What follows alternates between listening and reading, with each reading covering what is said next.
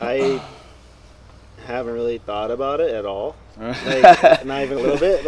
It just feels natural, and I understand. Like, you bastard. I used to always watch, you know, your brother especially. Yeah. And his thing that I always noticed is he was always low. Yeah. Right? Like his bottom, from his drop to the bottom turn through the turn, Yeah. he's low. He's compressed. But like you're saying, it's very difficult to do. Dude, it's very unnatural. It's super hard. Because it's really easy to just stand up, you know, and then just kind of be like this and highline. Yeah. But when you're stuck low, everything needs to be precise, right? You have to be on. Yeah, because if you start to catch, you have nothing to go like that with. Yeah. You know, all you can do is spring up. You can't load. Like, you can't get any lower. Yeah. So that's right. So, you know, usually, yeah, if you're right in the middle, you can go both ways. But if you're completely low, you got to be perfect. Yeah, I didn't really think about it that way. Because say like where I'm at, I can screw up because I can drop, right, or I can go up. Right. But you guys are pretty much as low as you get.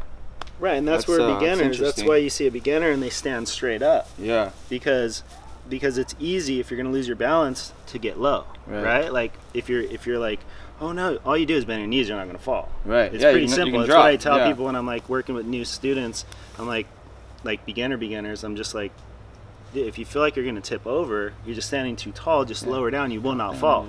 But when you are at the bottom of where you're at, now all you can do is use leg muscle and leg strength to push yourself up. Yeah. So you could fall, and you don't fall that far because you're low. Yeah. But the only way you can get out of that position is by using leg muscle and you gotta force. push.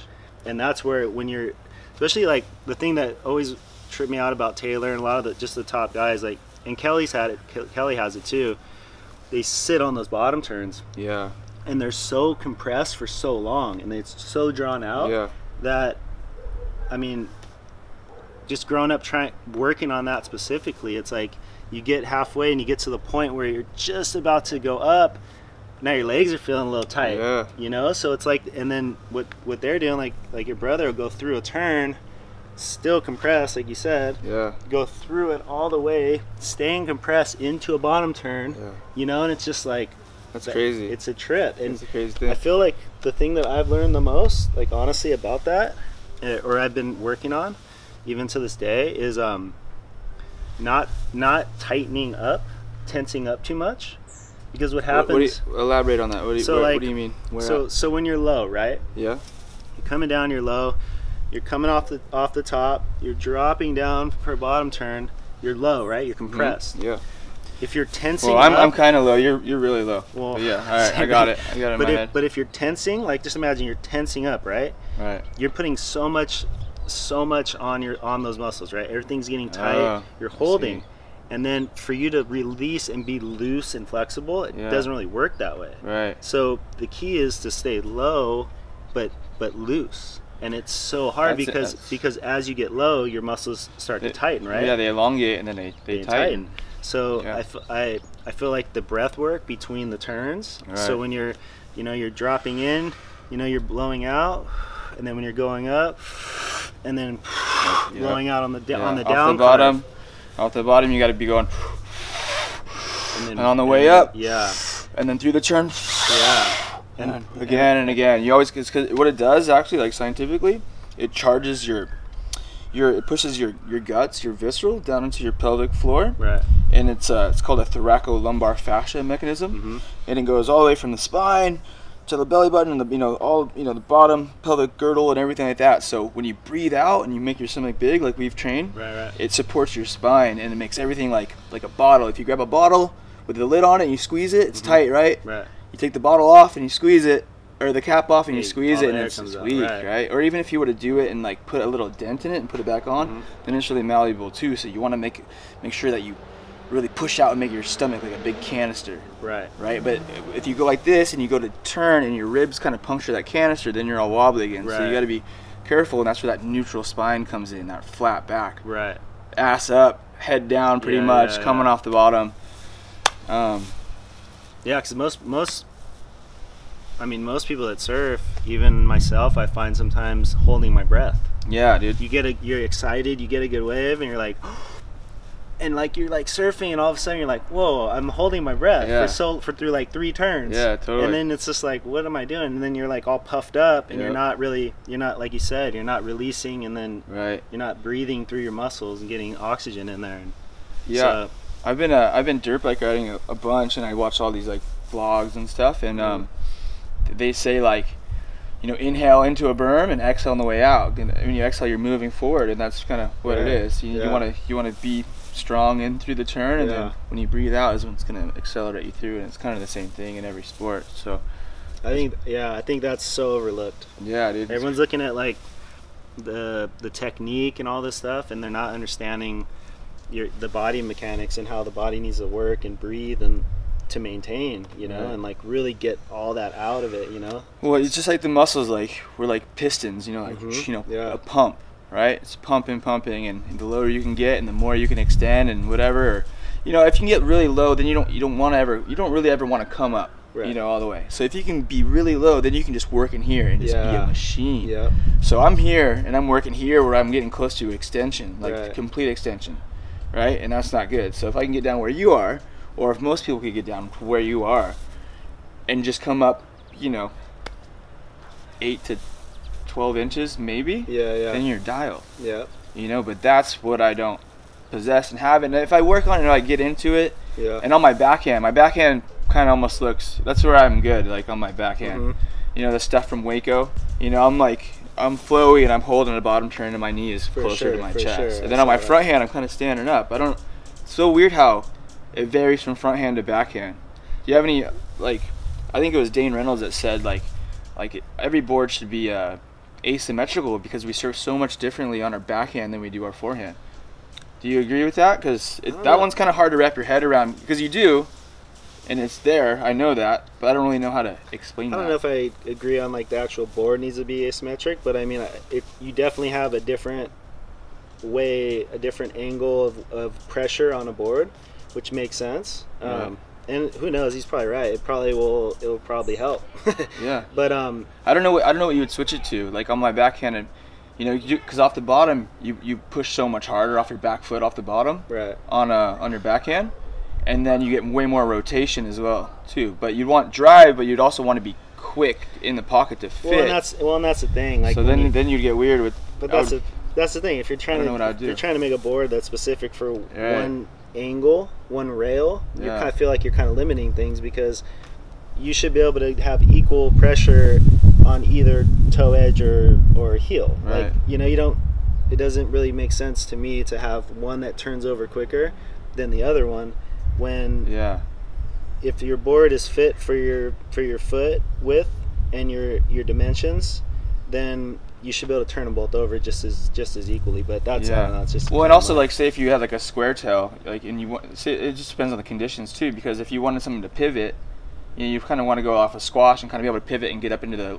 under the pocket and just rack it off right there. But I wonder about like a kind of a round tail, and then and it's just a little more elongated and then rounded off here. I mean, that'd probably be the safest bet. Yeah, I mean that's weird oblong thing. Those round tails is what I've been riding the most, like the one you rode yesterday. And it just, I feel like it has a nice in between where it feels like a squash still.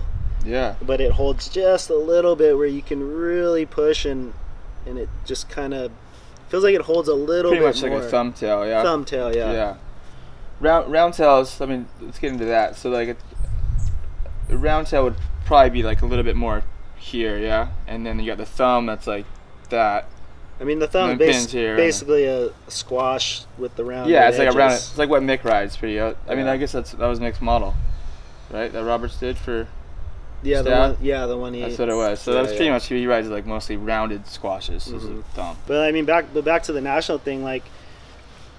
So I grew up in that kind of environment, you know, and so I would just lose in contests, and then I met Mike Lamb. You know Mike, and he coached a lot of the kids, and he was. I forgot you trained with him. I was introduced to him through a buddy, through a mutual friend, and he just asked Mike. He's like, hey, you know, I'm this guy from my beach, this kid. He's like trying to get going, doesn't have any money. Think you could help him out? So then he's like, sure. So he just just kind of invited me over to a shop over here, the kayak place, and sat me down and kind of broke down like how you win a heat.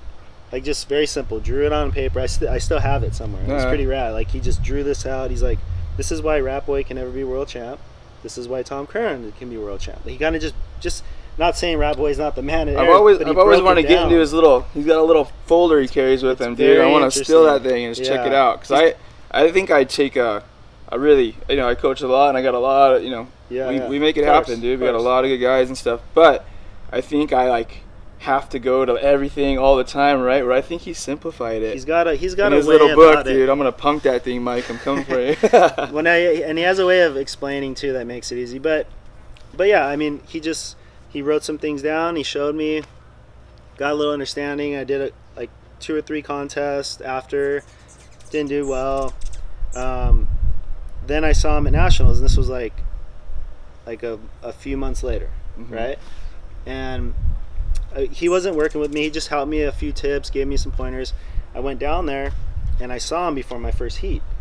And so I just walked up to him. He's like, hey, what's up? And then he gave me like a few little tips of what to do.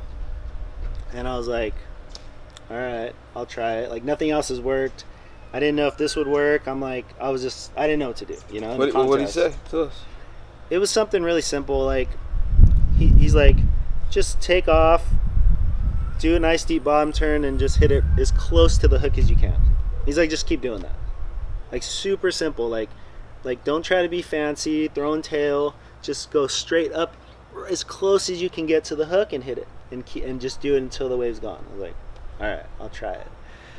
Went out, did it, won my first heat. I was like, holy, I was tripping out. Well, okay, so that's simple. It was mainly rights. I was going backside. Okay, that's simple. So what were you doing that was different compared to that? Because I mean, that's a pretty simple approach. Like, okay, so obviously simple. drop in, bottom turn. I think before where it's critical. I think what I was doing before was I was watching Taylor Steele movies. I'm watching guys punt. I'm watching one big maneuver, and I wasn't putting a heat together. Right. Building a heat, and I wasn't doing what the judges want to see. It's very simple. If somebody was filming on the beach, then yeah, I'm probably doing what they want me to do, is go big. But in a heat, there's a structure. And back then, the structure was a little different than it is now, right? Now you can do one big move and get a huge score. Back then, you couldn't do that. So I went out, I won my first heat, right? That was when I was like, and I was tripping. 3 to the beach. Right. Yeah. And so I won my first heat. And then the next heat, I went out and I saw him again. And he's all, just do that same thing, he told me.